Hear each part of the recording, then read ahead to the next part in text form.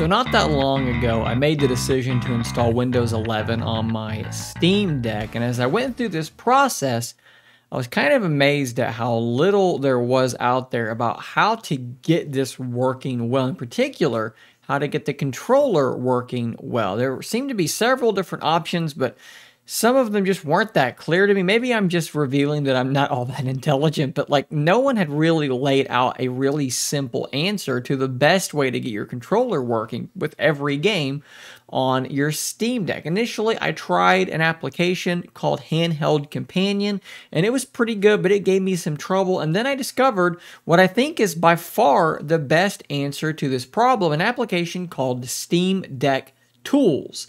And strangely enough, like I said, there just really isn't a ton out there explaining this program to people. So in this video, I'm going to uninstall it from my Steam Deck, and I'm going to reinstall it, and I'm going to walk you through the very basic steps to get your controls working. Maybe I'll touch on a few ancillary tangential things that it can also do as we go through it. And hopefully this will fill that void for people asking this question. All right, I've just finished uninstalling all of the things that I'm about to now reinstall. The first thing you're going to want to do is click on the link in the description down below, which is going to take you to GitHub. Okay, this is where the Steam Deck Tools lives. Now you're going to scroll down and look for releases over here on this side. Go ahead and click on that and scroll down again. You're looking for Steam Deck Tools setup.exe. Make sure that this is nice and legible for you, Steam Deck Tools, and the version number might be different. It'll be the latest one, should be the one that's over there, and that is the one that we want. Go ahead and click on that, and it should begin downloading, although you may see something like this that says that it isn't commonly downloaded. Make sure that you trust it, and you can trust it. It is absolutely fine. We're going to click on the little three dots next to that and hit keep, and show more, and keep anyway. It basically thinks this is a virus or something like that. But trust me, it is absolutely fine. One other thing that we're going to want to grab while we're here, go back and scroll down to Performance Overlay under Applications. Click on that, and then it says Rivatuner Statistics Server Download. Go ahead and click on that as well. It's going to open up another link. And we're just going to scroll all the way down to the bottom. This is what's going to give us our performance overlays when we're playing a game. We're going to click on 7.3.3 Final, and that should also download automatically. Okay, we can close our browser. Let's go into our file browser and look for downloads. At this point, you should have the following two files in your download folder. Steam Deck Tools is the first one that we are going to mess with. So let's double click on that setup process. And from here, let's see if I can actually zoom in any further and remain clear and legible. That should be okay. We can work with this. Okay, so let's click on Next. I agree. Next. And then Install. No need to change any of those settings at all. You can just let that ride. You're going to get this pop up in Command Prompt for a moment, and you should be able to click Finish at that point. Okay, now you get a pop-up here. To use Steam Controller with Steam, you need to configure it first. The first option, use 360 Controller with Steam Preferred, that's the one we're going to select. Hit that, and then click on Continue. Steam Controller configuration has changed. You can start Steam now. So when you do that, it actually does close Steam down. We're going to go ahead and open Steam back up as we move on to the next step here. Right-click on the Guru3D.com zip file, and we're going to click on Extract All. Click on Extract again, and it should open up a new folder, and you should see the setup file there. Let's get rid of that Steam pop-up. Double-click on that, and hit Yes. English is fine for me. Next, accept the terms. Next, next, install. And we don't want the README. We're going to turn that off and click on Finish. Okay, so we're pretty much good to go at this point. Let's close Steam again, and we can close that as well.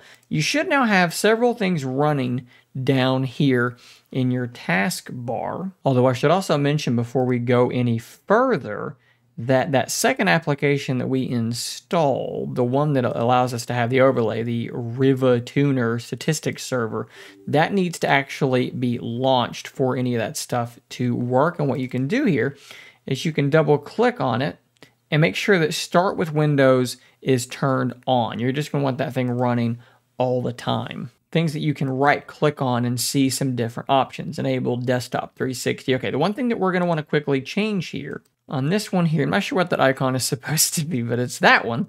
We're going to go to OSD mode, and you can change this to whatever you want it to be. I like having it on minimal. It just shows a bit more information. But you can see here, you can change the brightness, the volume, the refresh rate, which mine is actually set to 40.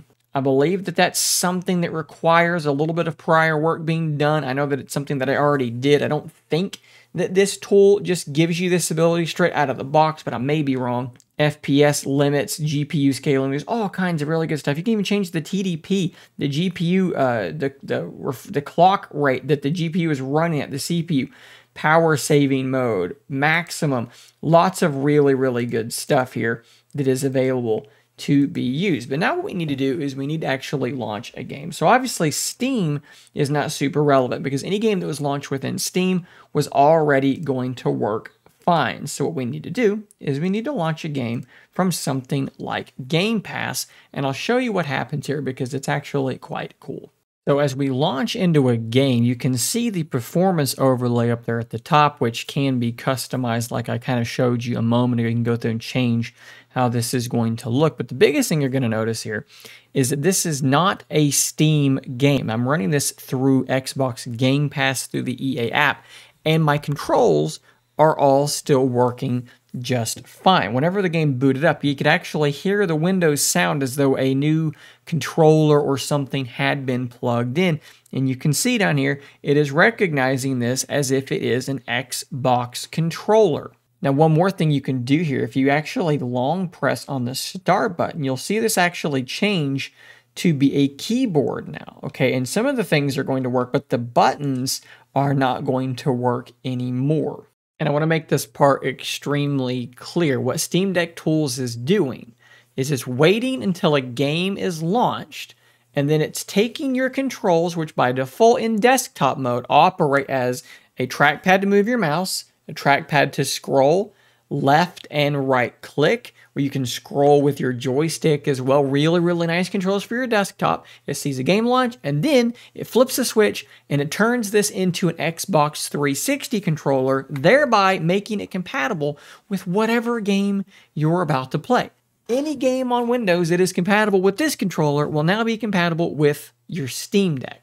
Another really useful thing about Steam Deck Tools, though, is that no matter what mode you're in, 360 mode or desktop mode, you have access to a whole bunch of really, really useful hotkeys. If you want to switch between 360 mode and desktop mode, you can long press that start button to quickly change between them instead of having to come down here and right click on this thing and do it that way, which is a little bit more difficult. That is definitely an easier option. You can also do Steam plus the little, I guess that would be start, to do Windows plus tab to quickly switch between your open applications. You can do Steam plus the 3 dots, which this one's sometimes a bit finicky. Sometimes it launches immediately. Sometimes you have to do it a couple times, but that gets you into your task manager.